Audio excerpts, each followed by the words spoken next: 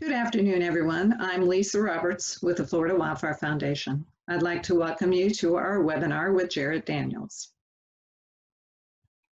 In case you're not familiar with our organization's work, we protect, connect, and expand native wildflower habitat throughout the state.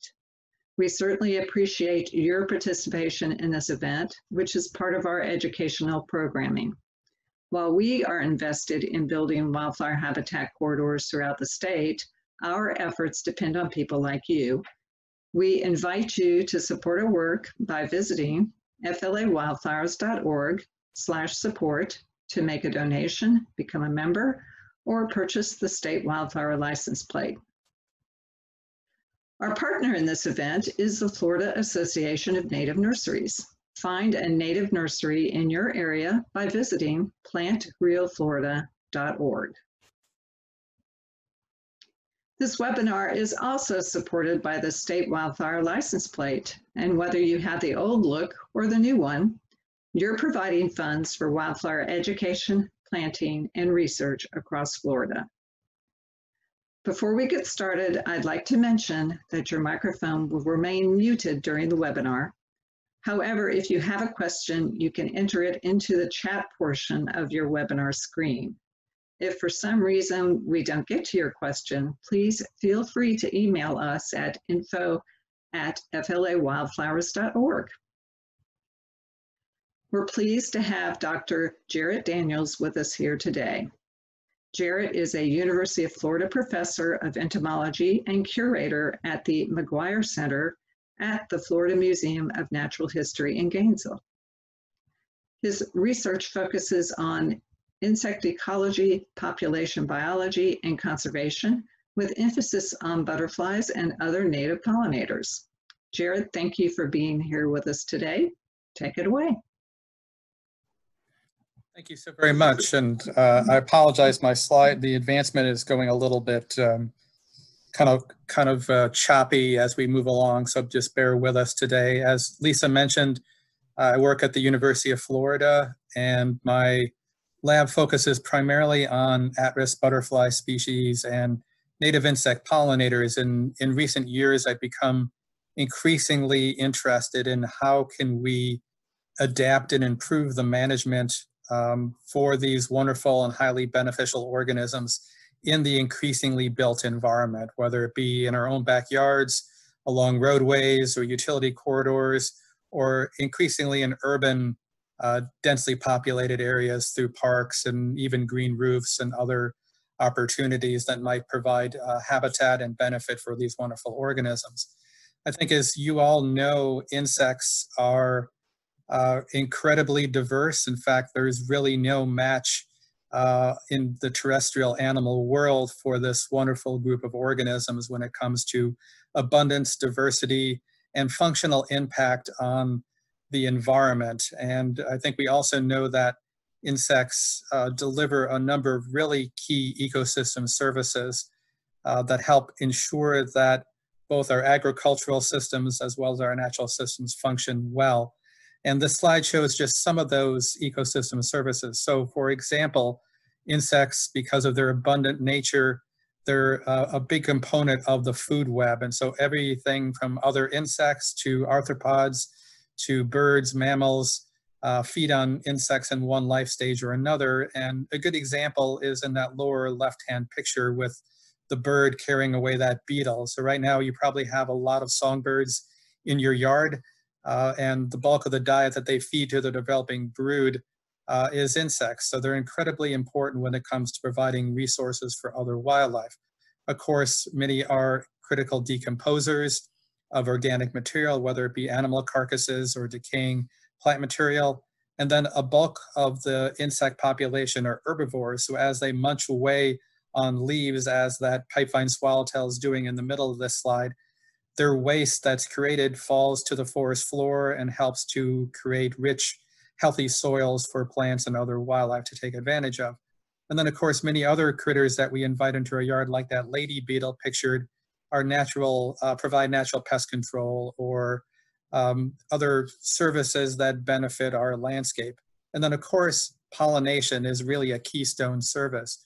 So if you look across the globe, animals are responsible for the pollination of approximately 87.5% of all flowering plants on Earth. And the bulk of this service is, of course, delivered by insects. And this is a staggering figure and actually goes up as you transition from temperate to tropical systems. But the good median figure is about 87% of all flowering plants require or at least benefit from insect pollination.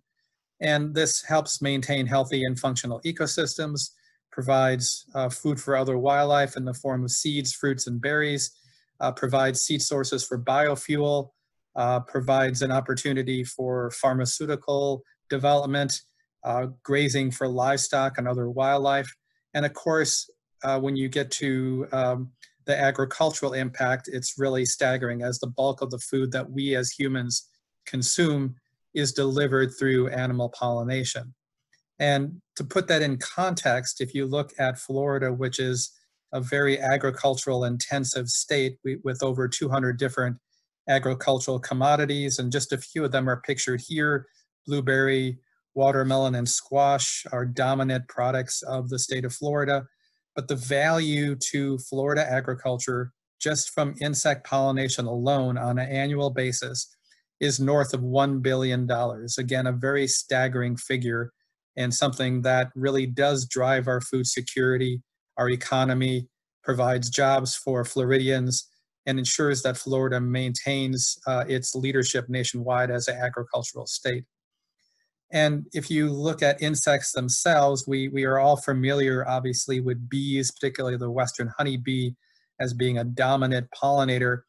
But insects are diverse, and the number of flower visiting organisms is quite extensive. And so the overall insect pollinator community includes, of course, the western honeybee and many native bees, butterflies, the nocturnal community of moths, and also some diurnal moths, wasps, which also provide many pest control benefits as well, flies, and beetles. And this is just a subset of the total insect community that function as highly beneficial plant pollinators.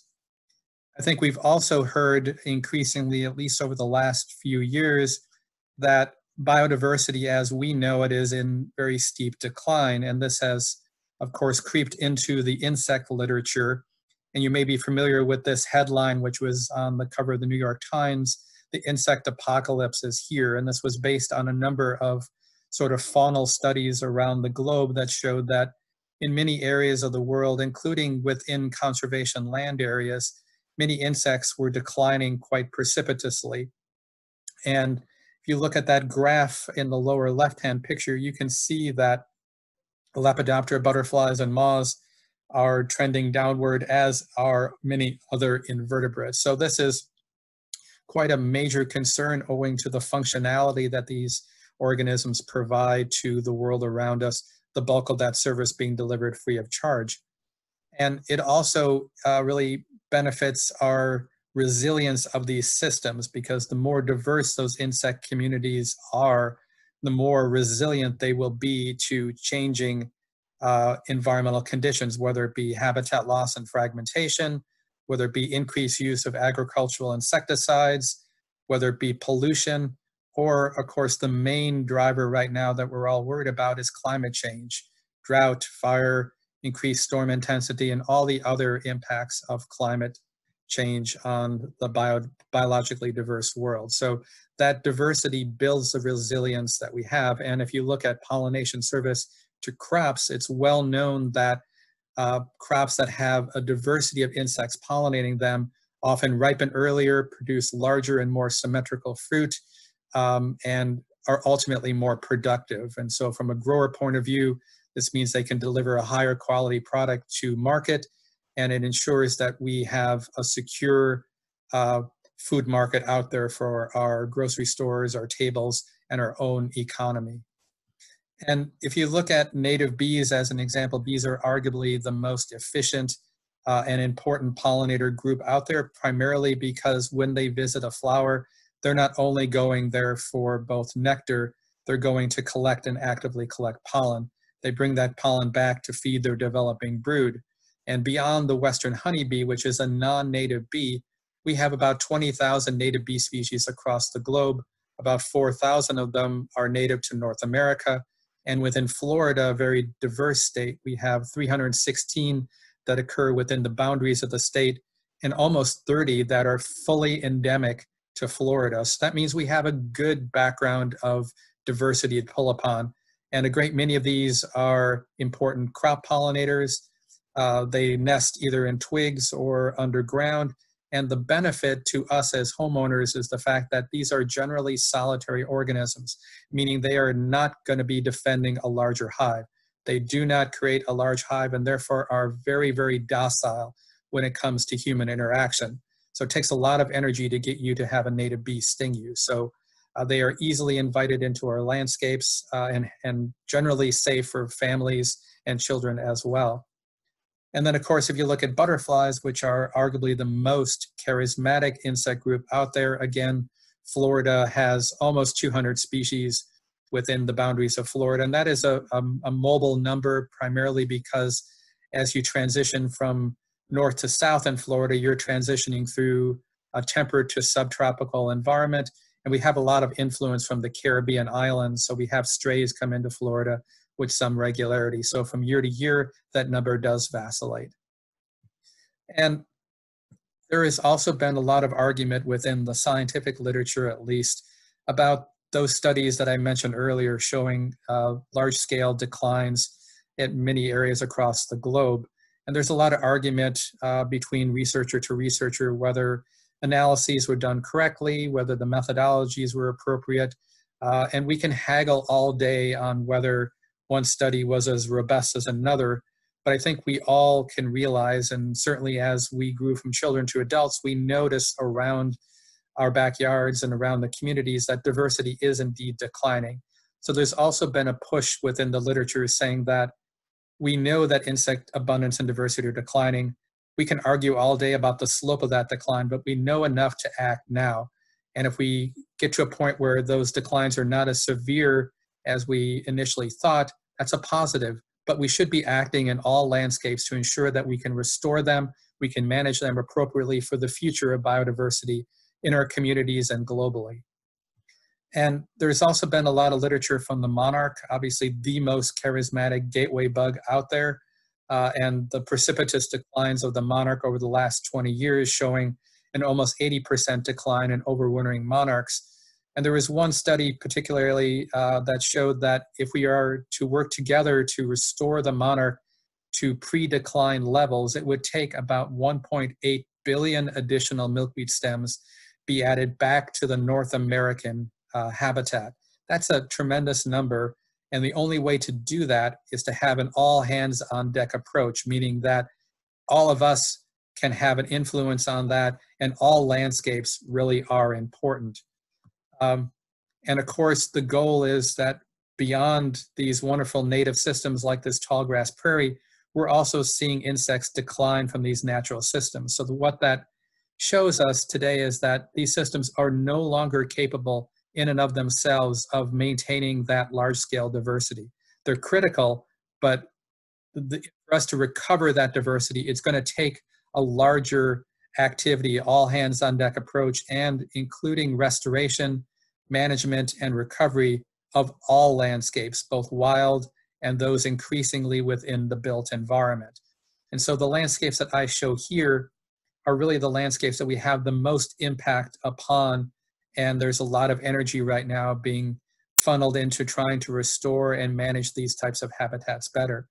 So if you go from farmscapes, which are inherently critical for our well-being and our economy, to easements like roadways and utility margins, to suburban and urban landscapes, and also wild landscapes. These are all increasingly important to conserve wildlife and particularly insects.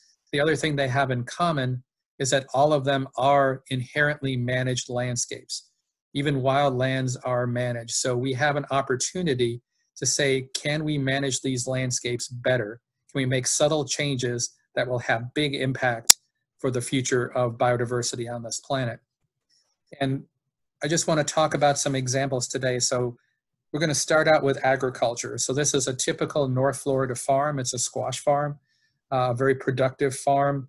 But if you're an insect pollinator, say a native bee, and you're flying into this habitat, well, what do you notice? You notice that it's productive farm, but there's not a lot of resources for me as a native bee when I come into that landscape. There certainly isn't any blooming plants available. The ground is tilled, so if I'm a ground nesting species, that's not going to be very good. The only diversity that you might see is in the far off distance along that sort of tree margin. But yet this is the landscape that we were trying to invite pollinators in to pollinate this singular crop, even though as a native pollinator, there are very few resources for that organism here. So what can we do?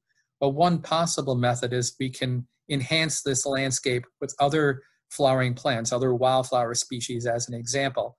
So some of the more common ones that you see here might be lanceleaf coreopsis, partridge pea, other species of Coreopsis, Gaillardia, etc. So we could potentially enhance this landscape and then also monitor the bee species or other pollinators that come into that landscape to see if that enhancement would actually be successful and what is the appropriate mix of wildflower species needed to attract the greatest diversity of those critical insect pollinators. And so we did this over a series of years at the University of Florida in test plots such as this at Citra. And from those initial trials, we developed a mix of wildflowers that would be most attractive to the insect community, but also able to tolerate the harsh conditions of a farmscape. And therefore, then the goal would be to plant these out in larger wildflower meadows that would act as attractors to draw in the pollinators to the target crop and then spill over to pollinate that individual target crop. So we evaluated this in numerous farms across North Florida on both blueberry and squash. And we found that in areas that had enhanced margins compared to a typical grower field that had no other blooming plants, these enhanced margins attracted almost 19 times as many native bees.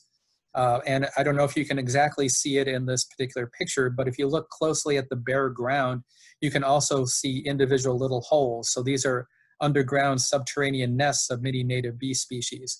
So not only were these wildflower meadows attractors to draw in insects, they were actually acting as nesting sites and true habitat that could produce many, many more bees back into the environment. So this is one method that we might take to improve the management of, say, a farm or a grower field. Of course, the downside to that is we're taking land out of production. So another mode of action might be to look at surrounding landscapes and say, could they be managed better? Because these are mobile organisms that often forage for resources over certainly several kilometers or even shorter distances as well, but they are mobile within that landscape. And one type of landscape that bisects and transects all of Florida, including wildlands and agricultural landscapes, are of course roadways. And I've always been interested in roadways because these are really unique systems. And when I grew up in Wisconsin, this was one of the best areas to go to find relic plant communities, particularly tallgrass prairie plants, and also really cool insects. So I was always interested in how these landscapes could act as true habitat for both plants as well as insects. And then when I came down to Florida, and Florida has a very strong wildflower program started by DOT and also now, of course, with the Florida Wildflower Foundation, this was a natural opportunity to say how much of an impact that these particularly managed landscapes have on the insect community around us. And here we see a picture just north of Gainesville in North Florida, one of the best wildflower years back in 2012. You see a field of blooming Coreopsis basalis as well as Drummond phlox. And if you're a pollinator, a lot of resources here. However, Florida roadways are, of course, managed for driver safety, vehicular safety, and the main mode of action is mowing. And we see this a lot, as we drive along because we're in a subtropical climate, things grow very rapidly. But if you look at county by county, the level of mowing varies tremendously. In Alachua County around Gainesville, about every 3 weeks, the roadsides are mowed, which seems like a tremendous resource that's being pushed into a system. And so we actually teamed up with the Florida Department of Transportation to see, could we evaluate this mowing frequency and its impact on blooming plants in roadsides and also on the benefit to pollinating insects. So over 2 years, we developed a study across several counties in north central Florida that were adjacent to wild lands, and we selected 3 different mowing frequencies: every 3 weeks, which was the norm in Gainesville, every 6 weeks, and then a no-mow frequency to see how much of an impact that would make on the insect and bloom abundance of these particular wildflowers. So we went out and monitored the bloom abundance and also the species that were found along these roadways, and we passively collected insects using these colorful pan traps that almost look like a carnival attraction on the far right-hand side of the slide. We brought those samples back to the lab, identified the insects to the lowest taxonomic order possible, and then quantified it in relation to the herbaceous flowering plants. What we found is, first and foremost, that these roadways are very diverse. They harbored almost 134 species of flowering herbaceous plants in 42 different families. So again, really tremendous diversity of native and naturalized plants. And that attractor really did draw in a huge diversity of different insect species across 11 orders and 147 families. So it validates that, yes, these roadways are really diverse. They have a lot of potential, and they harbor many really cool plant and insect species. And the big takeaway from this is that if you go from every 3 weeks to every 6 weeks, just a small change in mowing frequency, the bloom abundance increases significantly, and the insect abundance follows and increases significantly. So small changes within this landscape really do reap tremendous benefits when it comes to both the flowering plants as well as the critical insect pollinators that are drawn into that system. And the other benefit is that these are non-tilled landscapes, so they do act as true habitat. They also harbor a number of host plants for both moth and butterfly species as well. And as I mentioned earlier, they transect and bisect almost all natural and agricultural landscapes across the state of Florida. And then we were also interested in a separate study with the Florida Department of Transportation in how important roadways were for the monarch butterfly, because again, this is that charismatic gateway bug. And we know that over the last 20 years that the monarch population, the overwintering population in Mexico is sort of in free fall. And so this graph shows on the far left-hand side that really tall bar in 1996 and 97. At this point in time, there were about 1 billion monarchs in the overwintering colonies in Mexico. But since that time, it's been a steady decline heading south. So you can see that trajectory of that blue line. And even though populations have recovered a little bit at the far right-hand side, they're still down about 80% from where they used to be. And we also conducted a 36-year study outside of Cross Creek, Florida, looking at the re-migration of monarchs back to the Florida Peninsula. And over those 36 years, approximately the same timeline as that previous graph for the overwintering colonies, we also recorded about an 80% decline of returning monarchs, and also the number of eggs produced once those female butterflies actually got to Florida. So again, these are worrisome trend lines because even though the monarch itself will not be in danger of going extinct, this is how the monarch is dealing with an increasingly declining habitat. So again, we looked at milkweed and wanted to understand where were these milkweed plants, these populations occurring in Florida, and how important might roadways be in harboring some of those milkweed species, and how important might they be for ultimately helping to conserve the monarch. So again, we turned to Florida roadways, and we highlighted 2 specific species of milkweed. Butterfly weed, the bright orange species, and this one. This is pine woods milkweed, Asclepias humistrata, which is arguably the most important milkweed for the return migration to Florida, because it is vegetative right about the time monarchs are returning to north and central Florida each spring. And it's also a knock-dead gorgeous plant. And so we teamed up with FDOT and we surveyed roadways that were maintained by the Department of Transportation from about Jacksonville to Tallahassee, south to just south of Marion County. And we drove along roadways using GIS as well as a helpful hint. But once we found individual plants of milkweed, we actually recorded the number, the distance from the road, and how long these individual, that's sort of the area that these individual populations occupy. And so on this particular map, the areas marked in blue are roadways that harbored high densities of milkweed. So these would be particular priority areas for FDOT to target for conservation. The areas that are highlighted in red are ultra high densities that might have had up to 100 milkweeds per 100 meters of roadway as an example. And so these would be, again, really important sections of roadways to potentially look at how could we manage these in a different way to conserve the monarch.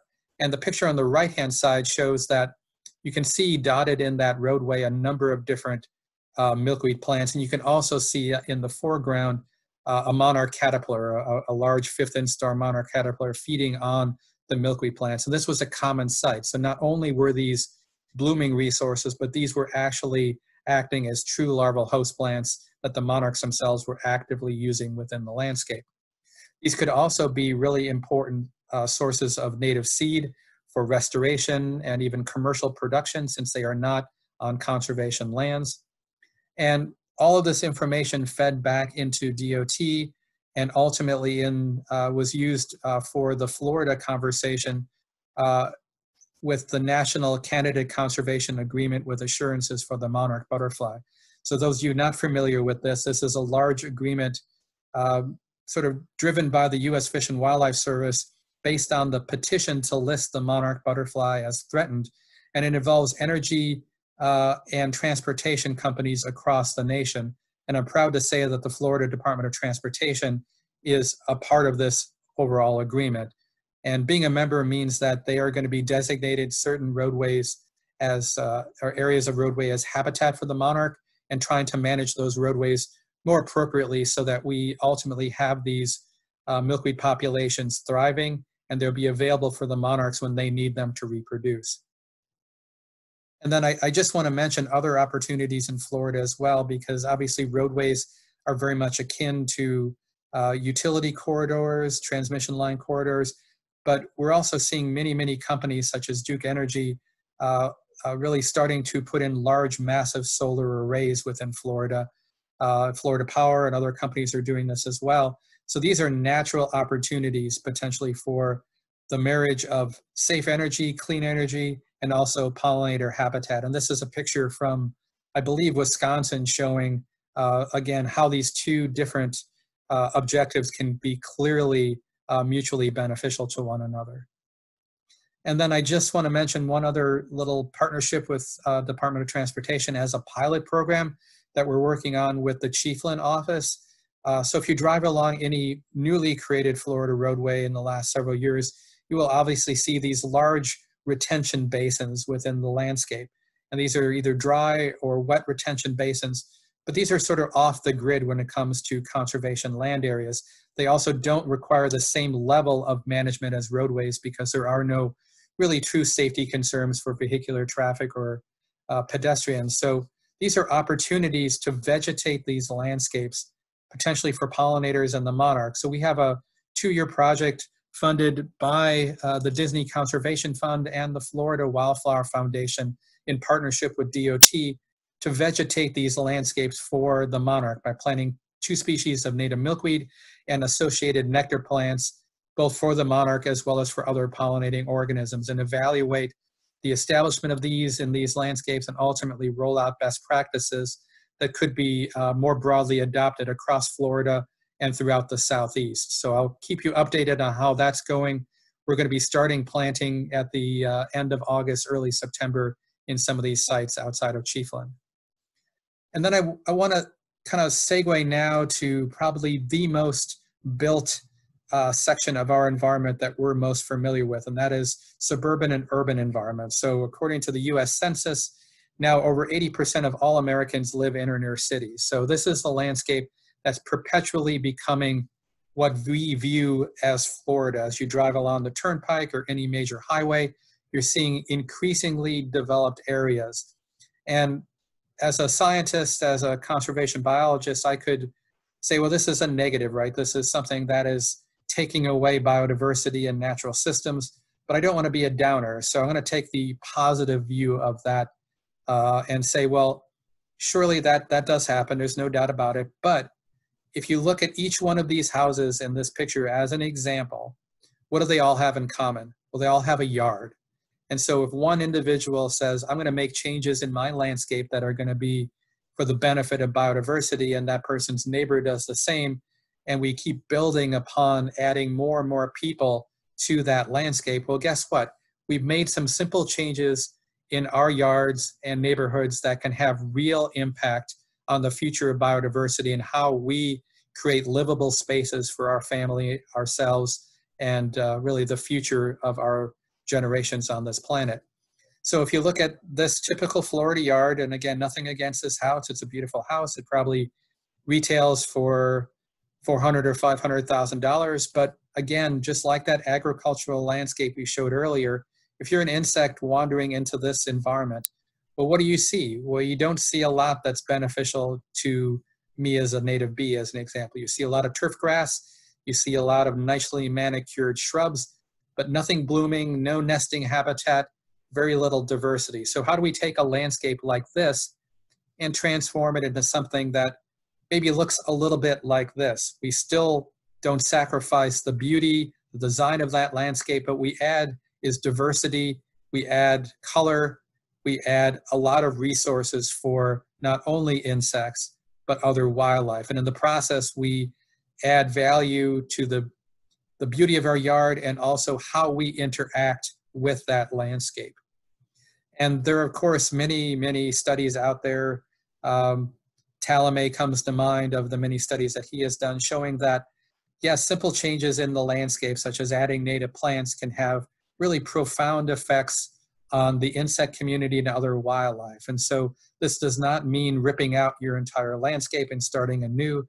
It means taking that existing landscape and say, let's add some diversity to it. Let's enhance that landscape with some native plants, some blooming plants, some diversity that will add color, resources, and beauty that will not only make it more attractive to us, but also to wildlife in general.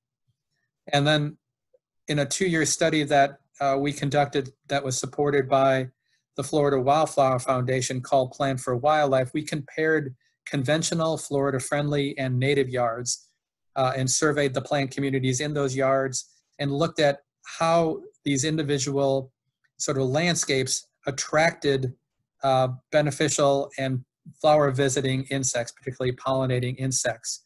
What we found is that the big takeaway is that plant diversity really matters. The more diverse your community is, the more impactful it will be to attracting that pollinator community. Of course, bloom abundance was also a major driver, meaning that it's not just about plant diversity, it's about the level and quantity of blooming plants that you have in your landscape. And then maybe even more importantly, the synergistic reaction or interaction between abundance and evenness within the community. So what this means is that if you create a landscape that is even with the number of species of one type within your landscape, you're going to have increasing impact on that insect community. So it's not just about abundance and diversity, it's about how even that community is as a whole. So if you're looking at a takeaway about how to create a pollinator haven or increase your landscape, these 3 particular features are what you should be shooting for having real impact. And again, I want to emphasize that this does not mean completely re-landscaping your yard, but making subtle changes that can increase the abundance, diversity, and evenness of that community will have real and significant impact. And then, of course, if we want to take that up a notch within our communities and have real impact across that landscape level, we need to figure out how can we connect these landscapes, because it's not just about our isolated little home landscape. It's about our neighbor's landscape. It's about urban parks and neighborhoods. It's about adjacent green space or areas outside of that urban boundary. So the goal here should be to create corridors within these landscapes, or at least a network of individual stepping stones that facilitate organism movement that can enhance the beautification of our neighborhoods where we live, provide opportunities for people to get out and reconnect with nature, and ultimately to enable the wildlife, including insects, to safely move across that increasingly built environment in a way that they can easily move from one landscape to another and find resources as they go. And I think this is increasingly appropriate, especially at this particular time with the coronavirus. We are sequestered to our homes and neighborhoods more than ever. And I think all of us have spent probably more time outside exploring our own home landscape. So the goal here is really that this affords us as individuals, as communities, as a species really, to connect more and more with those natural landscapes, to connect more with the biodiversity that we see in our natural world, and how we can increasingly reconnect ourselves with that environment, because I think we all have agreed that we have become more divorced and disconnected from that natural world, which is not a good place to be. We want to reconnect with that natural world and really use it as an opportunity to say, what are we losing and how can we prevent that loss over time? And I want to end today by just talking a little bit about kind of how we can individually within our own landscapes, kind of building upon those tenets of bloom abundance, community evenness, and diversity, of what we can do individually in our landscapes to make them more pollinator friendly. So at their core, insects are very simple organisms. They do not need a lot to be happy, but they do need an abundance of floral resources. These are the food sources that they rely on, both pollen and nectar, and of course host plants if you're a butterfly or moth species.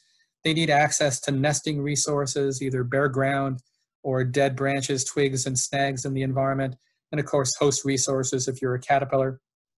And they of course are insects overall, so they need a limited access to pesticides.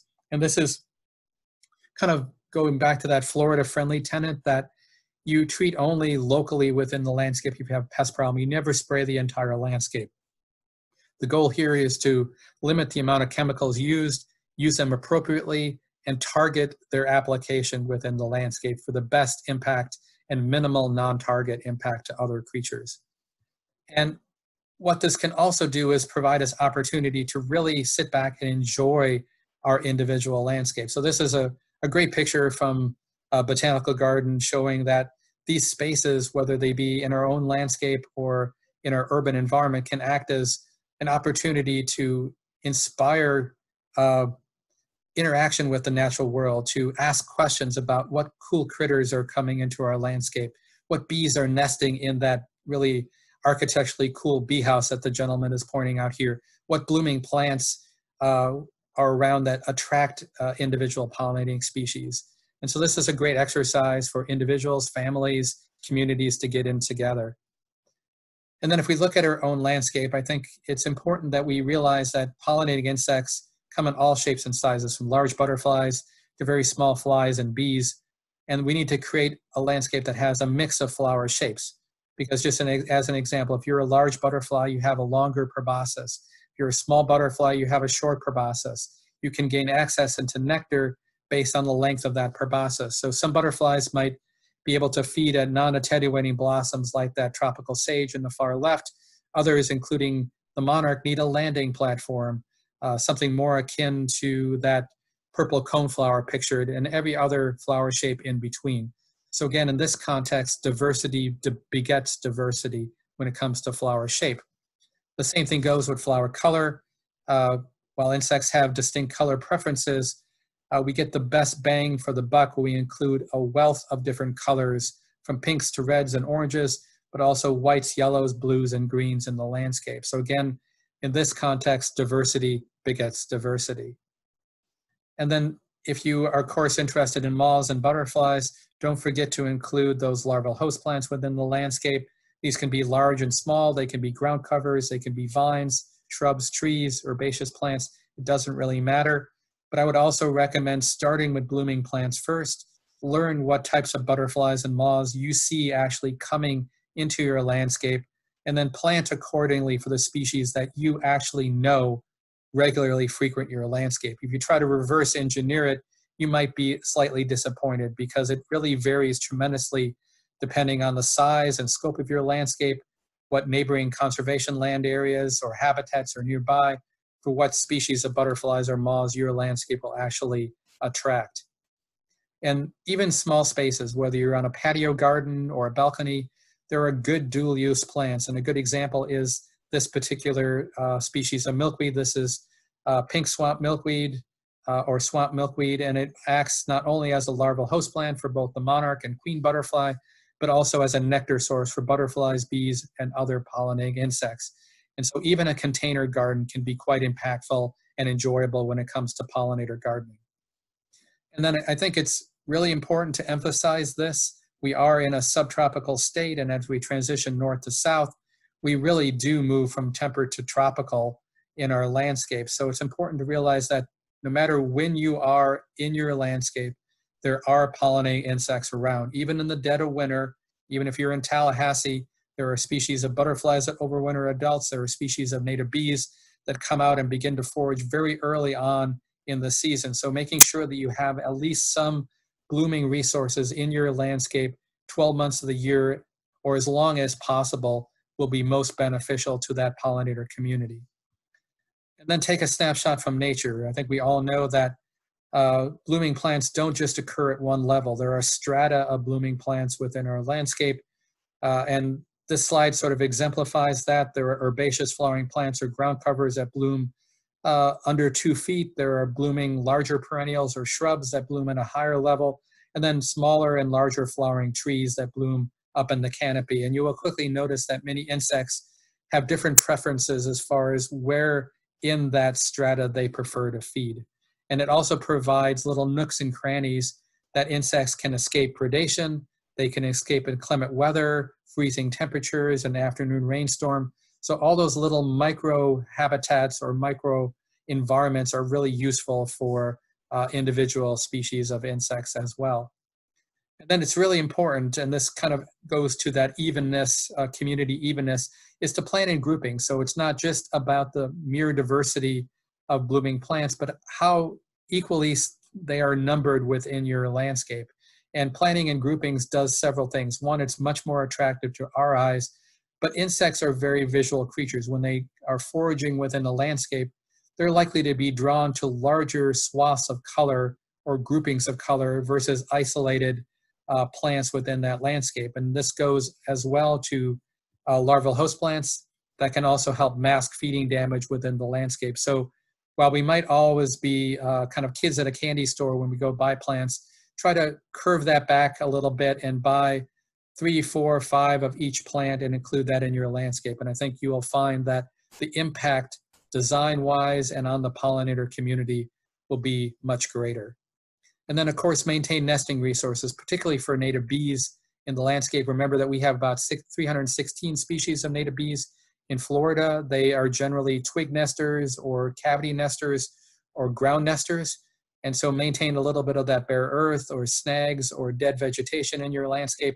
A brush pile, as an example, is a great resource for wildlife in general. And you can also create these little nesting boxes as well within your landscape for attracting native bees. So do not forget the resources that they need to ultimately breed within your landscape. And then, of course, this goes without saying, is to include native plants. I think we all should appreciate native plants more. They don't often get the credit they so deserve. And I pictured here 4 of probably the most beautiful native plants, in my opinion, within Florida. And there are many to choose from, but these are good examples that look very much like ornamental plants. So at the far left is our native pinkster azalea. Next to it is our native wisteria. And many people don't even know we have a native wisteria that occurs within Florida. Butterfly weed, the bright orange blossoms, and kind of the old-fashioned, tried and true black-eyed Susan at the far right-hand picture of this slide. All these are wonderful examples of how native plants don't have to look messy. They can look wonderful within the landscape. They can look highly ornamental, and they draw in wildlife and pollinators like a magnet.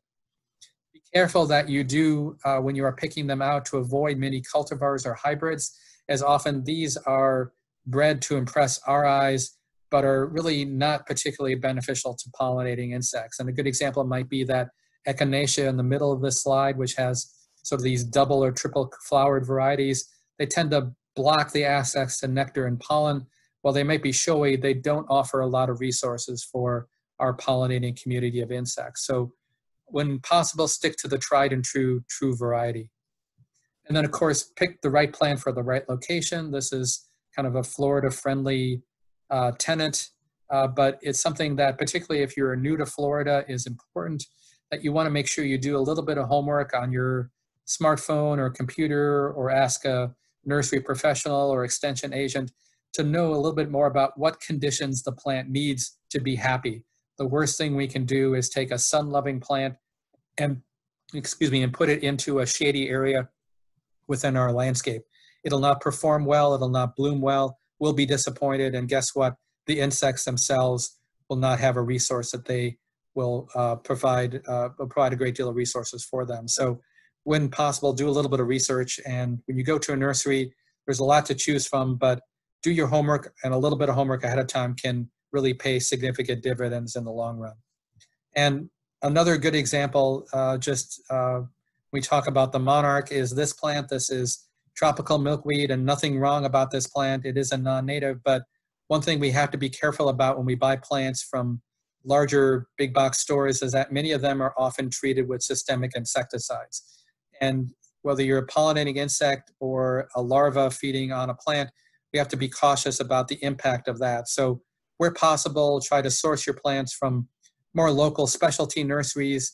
And when in doubt, if you don't know the plant has been treated with insecticides, probably best to steer away from it and only pick those plants that you know have not been treated with topical or systemic insecticides. And with that, I'll end it and be happy to take any questions you may have. If you're interested in knowing a little bit more about the work that my lab does, you can visit my lab here at the Florida Museum, and you can also follow us on Twitter if you're interested. And with that, I'll be happy to take any questions. And thank you so much for taking the hour out of your day-to-day to join us for this wonderful series of webinars put on by the Florida Wildflower Foundation. Thank you, Jaret. We've had quite a few questions about the term evenness. Can you explain or reframe that just a little bit more so people can understand what you're talking about? Sure. So I apologize. That's a kind of a ecological term. So a good example might be that if you have 2 species of plants in your yard and you have 100 of one and 2 of another, that's a very uneven community. By contrast, if you had 100 of each, that would be a very even community. So you're looking at not only increasing diversity and bloom abundance, but how numerically even that community is based on the number of species that you have. So if you have 2 of 5 different species, that's a very even community. And I hope that answers the question. Okay, let's see. Question, is there a movement to shift the Florida-friendly plant palette to mostly or all native plants?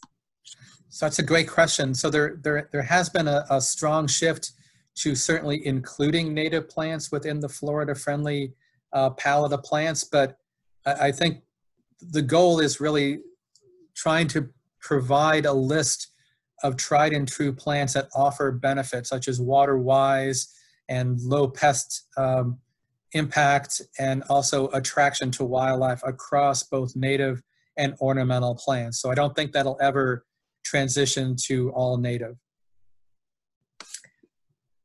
Okay, sorry, we've got a lot of questions. We will try to get to as many as we can in the next 10 minutes. What about the loss of pollinators as a result of traffic on roadsides? Is insect kill on roadsides significant?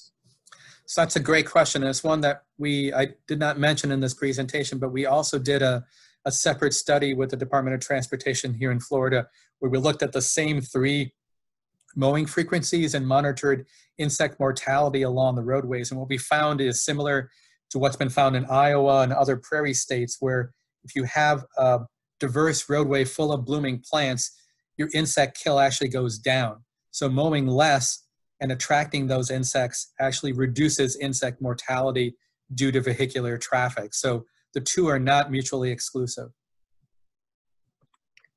Great. How do you handle concerns of people who don't want to get stung by bees, wasps, etc., if you're attracting them to your yards? Yeah, that's a challenge because most people have a strict aversion to a lot of stinging insects, and certainly those that have any allergies should be most cautious. But generally, I will say that it's going to take a lot of effort to get most insects to sting you. So be mindful of not being in their space so much, not grabbing them, holding them, stepping on them, things that are going to agitate them. But it does take a lot of energy to get a native bee to actually sting you. So generally, they're going to be pretty safe for family, including children, as long as you kind of know your boundaries.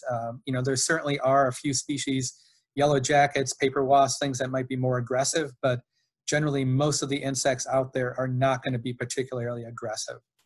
So common sense is the best mode of action. Do you have any good resources for identifying native bees and wasps? Yes, there are several through the Department of Entomology at the University of Florida. The new honeybee lab has several resources available, and I can get some of that to Stacy to provide out for the community that's joining today, if you wish. That would be great. We can send out an email to everyone who has participated today, along with a link to the presentation, which a lot of you are asking if it's being recorded. Yes, it is, and we'll send that out to you as soon as it's available. We have a couple questions regarding plant diversity, diversity of color versus species, whether or not it's important to provide diversity of color, or is it better to focus on a few types and plant those in abundance to attract pollinators? That's a great question. So I think the color palette is probably less important. I would focus on more of sort of what you consider tried and true pollinator attracting plants, or trying to maximize the diversity of flower form to attract as many different types of pollinators as possible. But the color is less important than sort of the shape of the bloom and the sort of the quantity of the bloom overall within the home landscape. We have also a lot of questions about people dealing with HOA restrictions. I know that's a whole separate webinar on its own. Are there any plants that you can recommend, particularly pollinator-friendly grasses, that can be planted instead of normal turf grass?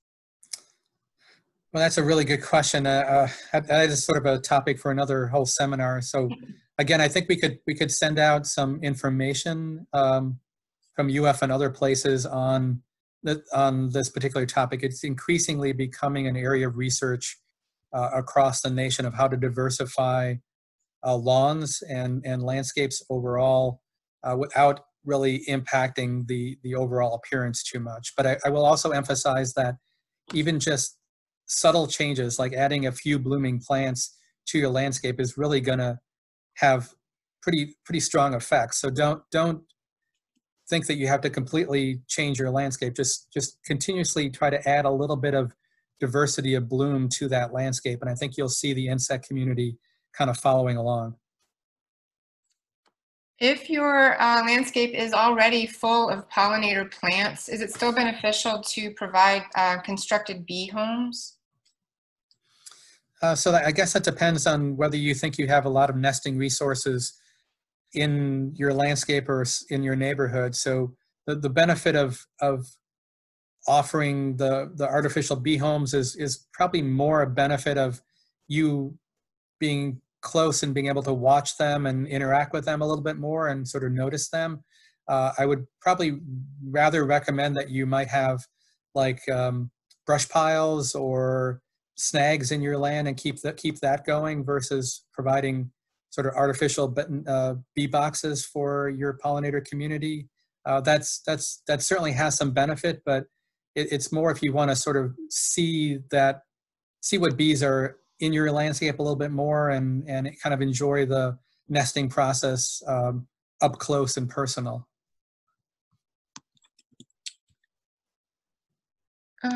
There's a question here about DNA barcoding initiatives. Is there anything like that happening in Florida? I mean, for the plant, so DNA barcoding is widely used for a lot of biodiversity studies for identification of taxa, and certainly it is. There's a lot of work on it for the plant community as a whole. There is some of the DNA barcoding for a lot of the native pollinators is lagging a little bit behind, but there's certainly pushes nowadays, especially with the low cost of molecular work, that that can be done fairly easily. Okay. Gosh, there's a lot of questions still coming in, and I do want to restate, if you would like to email them to us at info@flawildflowers.org, excuse me, we can try to address them, those that we don't get to today. We're still getting, and I hate to ask this again, but we are still getting more questions about the evenness term. Someone's asking, does that mean planting 50 plants on one side and 50 on the other side of your house? Yeah, no, so that's I'm sorry, Stacy. Yeah, that's so. No. So it's really just about if you kind of break down that diversity, that you want to ensure that diversity of species is as even as possible, not physical spacing of plants as an example. So again, just to go back to that kind of very simplistic example, but if you have, let's say, 5 species of blooming plants in your yard, you want to make sure that numerically they are closer in number to one another. So what you want to avoid is like 1 of 4 and then 50 of the last one. That would be a very uneven community. So trying to get closer to an even number of each of the species that you have within your community of blooming plants in your yard, if that makes sense. And what we see is that interaction with abundance really maximizing. So if you combine that evenness with bloom abundance, you see a very strong increase in the number, in the richness of the insect community that responds to those 2 individual features. Great. I think we're just about out of time here. Sorry, I think we have a lot of comments and questions still coming in, but I think we should probably wrap this up.